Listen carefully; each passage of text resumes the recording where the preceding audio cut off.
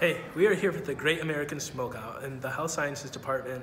We're just trying to let people know how bad smoking is for your health and what it can cause in the future. I think that you guys should stop smoking and vaping and doing all that so you live longer and you're in your kids' life longer. If you choose to have kids, it's just not good for you at all, so you need to stop doing that.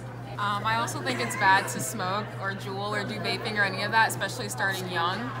And I know a lot of kids are getting into it now, but it's at least good to know what it does to your body over time. Right. It also leads to use of other substances like cocaine and stuff. Well, this is good to bring awareness to what damage smoking and vaping does to your lungs. Like you can see right here with the pig lungs, you can see over time it blackens and damages your lungs to the point where you get permanently damaged diseases, and that's until your life. And most of it's cancers and can lead to death pretty quickly.